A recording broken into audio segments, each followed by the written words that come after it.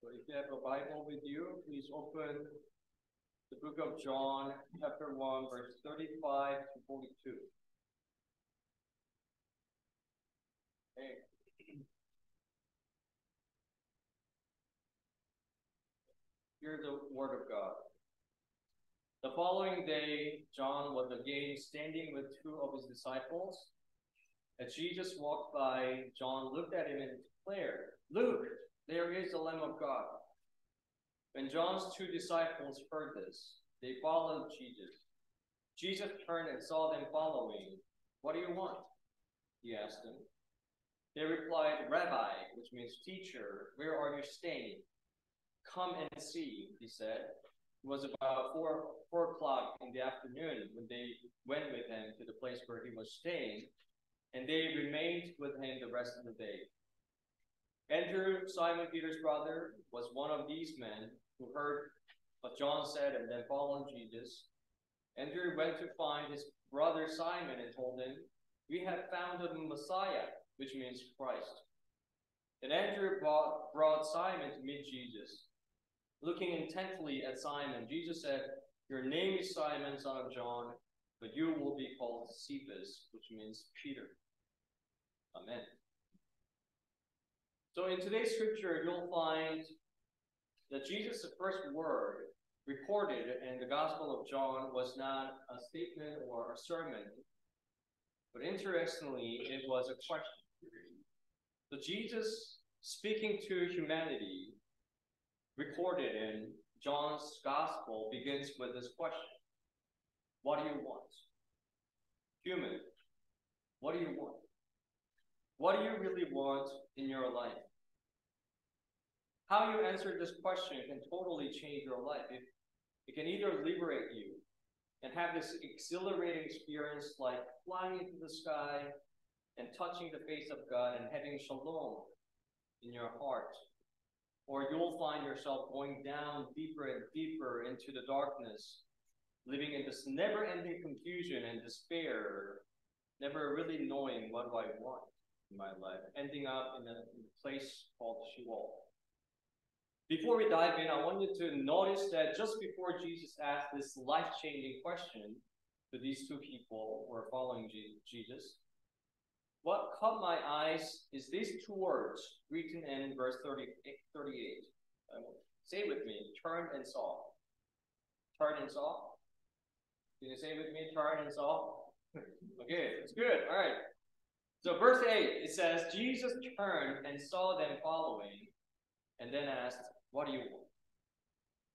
So I want you to think about this. When this happened, when this scene was taking place, it started with Jesus walking his way, right? Which means he could have walked straight without looking back. Jesus could not have given his eyes to those two people who were following him, simply ignored him. But that wasn't the case. Jesus turned around, right? Intentionally, I believe, and gave his eyes on them. And the story goes further. There comes a conversation, and as the story goes by, they even stayed together, which tells a clear message that God cares about us. God sees us. God hears us. God wants us to be with him. He wants us to be with us. God turns and sees you. As the scripture goes, draw near to God, and he will draw near to you. So as you are here today to draw near to God, the scripture reminds us, it's one thing, that God sees you right now. His eyes are on you. I want you to feel it. God's eyes are on you. It's one of them. And God is telling you, perhaps whispering in your heart, "Son, daughter, I'm so glad you're here. I love you. I care about you." But then he asks this question to each one of us. So what do you want? Why are you here today? What are you seeking? What are you looking for? You have to understand that Jesus asked this question not because he didn't know the answer. Jesus, the second person of the Trinity God, he knows everything, right? His eyes can penetrate your heart. He knows you more than you know of yourself because he created you. This Jesus' first question to humanity in John's Gospel echoes God the Father's first question to the first human being in the book of Genesis. God asked, do you know what was God's first question to human being, the first human? It was, where are you? Where are you, Adam? As if he didn't know where he was, right? Just like that, Jesus asking this question to his two disciples. Not because he didn't know the answer, but he wanted to give them a chance, give us a chance to have some momentum, to have awareness, to understand what's really in our hearts. And he wants to say it aloud in some way, why we are here today, why we are following Jesus. What do I really want when following Jesus? Why am I really here in a God-worshiping place? Is it really God? Why am I here? Or something else? Say, counterfeit God, meaning anything that seems so central and essential to your life that should you lose it, your life will be, feel hardly worth living. Something like your success, your career, your money, your health, your family, your happiness, your pride, all matters. But they are not as worthy to worship or follow. So is that why you follow Jesus? Is Jesus the only reason and purpose you follow him? So let's say you put a magnifying glass on your heart. What would you be able to find?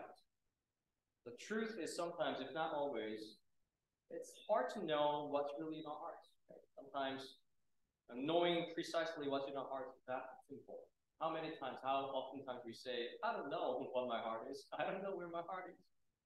So one good way to find out what's really in your heart is to look at how you pray. Because the prayer reveals our deepest desires and wants. It's like a litmus test that discloses our ultimate concern. So think about your prayer, the contents of your prayer. What do you pray for? What drives you to pray? What do you expect to get from your prayers? Is my prayer all about my needs, my necessities, and my well-being? Or do I offer a prayer for God's concerns, God's name, God's glory, and God's honor? Is my prayer really resonating with God's prayers? When we look at the godly people in the Bible, we'll find that their prayer always had something to do with God's own heart. When God is exalted, it makes their hearts happy and satisfied. They offer prayer, praising God and worshiping God. When their hearts disheartened once God is dishonored, because they had passion for God, they had zeal for God's concerns. For instance, think about David. Once he discovered that this giant defied God's army, which means this giant defied God's name and his glory. Hearing this, David became infuriated. He must have thought, how could this be? How dare this pagan dishonor my God? So this young man stood before King Saul, pleading to send him off to the battlefield, because he could never put up with a person who humiliates his living God. But to Saul's eyes, he was just a little kid, right? It seems too cruel to match the fight with this giant fighting machine with this little boy. So Saul became reserved. But David insisted. He did not back away. He said, your servant has struck down both lions and bears, and this uncircumcised Philistine shall be like one of them, for he has defied the armies of the living God. So being persuaded by his conviction, Saul finally gave permission off to go. Approaching Goliath, David said, you come to me with a sword and with a spear and with a javelin, but I come to you in the name of the Lord of hosts, the God of the armies of Israel, whom you have defied. This day the Lord will deliver you in my hand. The scripture describes David in this way, a man after God's own heart. In other words, he was a man who cared about God's heart, God's glory, God's name, and God's concerns. So these days, we pray for our church. We've been praying hard, for our church, and certainly we need to pray for more for the church. And I do hear concerns about the state of our church, and we are saddened by what's going on in our church today. But I want everyone to look into our hearts, to examine where that sadness really comes from. Is our grieving and sadness simply due to the numbers declining, churches being empty, church doors being closed, and because it's not like the old days, the glorious days? And if our minds are busier to have better strategies and cultural intelligence so that we can better engage with the culture and the society by which we expect to increase the membership, increase the church offerings, then let me tell you, this is not really the church. This is business. And the church is not a business.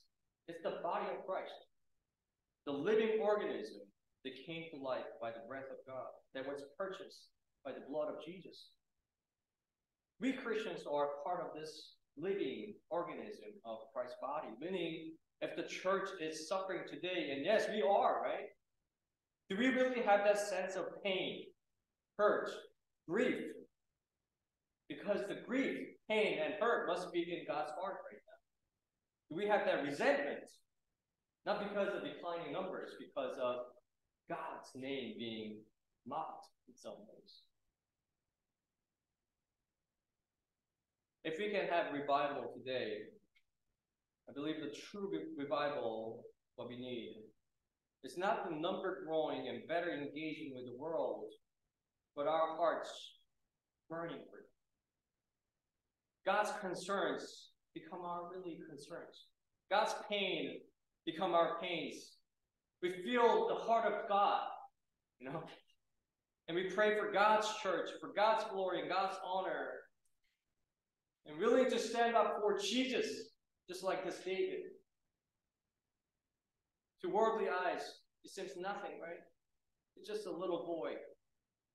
But his heart, something stirred his heart because he cared for God's heart. He cared for God's name. He could not put up with somebody who defiles, who defies God.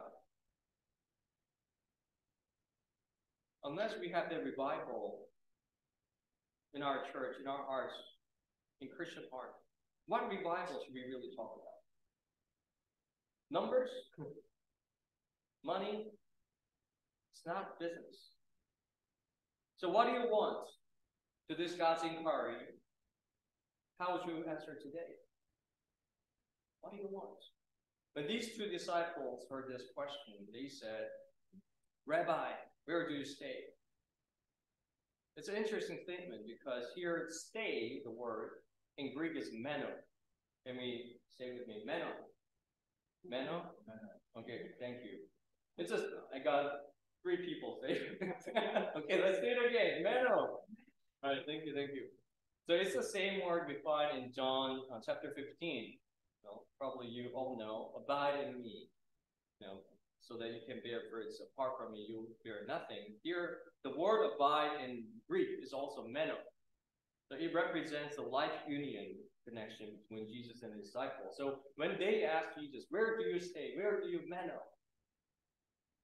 It's a question more like they're asking Jesus' spiritual root rather than simply an address. It's like, I see that you have something special, teacher. That's what John the Baptist said, and that's what other people say about you. But are you really the source of life? Are you really the one? Are you really the one that you're seeking and looking for? Nothing can replace you. To this critical mind, Jesus' answer was quick and simple. He said, come and see. So fast forward, they accepted Jesus' invitation. They stayed. They meno with Jesus, and they figured out who Jesus really was. As we find in verse 41, it says, we have found the Messiah, the Savior. So my friends, what do you want? What do we really need? If we are missing one thing today in our hearts, in our lives, in our church, what would that be? Jesus, Savior. So it will be my prayer for you and for me and for our church that we have this true revival, meaning that we have the true sense of God's heart. We be together with God. That we can have sense, awareness that his pain, his glory will be mine. John chapter 17, Jesus' prayer. Glorify me so that I can glorify you. That unity with God. The sense of oneness with God. I think that's the true Bible belief today. If the world shapes the church, it shapes us. If the world hardens God's heart, it hardens our hearts. Because Jesus is the one that we need. He's the one who turns and sees you. Because he cares about you. He loves you to the point of death on the cross. He's the one and only who can pardon our sins and death. And Jesus is the only one who can give us everlasting life to those who believe in him and stay metal with him. And he's the one who has promised, I will come again to judge the living and the dead and complete the kingdom work that I have started. He's the answer. So may God bless you and our church so that we can have this true revival. God, when we pray for God. We pray for God's kingdom. We pray for God's glory so that the world may see the living God, and God will work something amazing into us, beating down the Goliath and glorify God and save his people. Amen? Amen. Okay, so this time.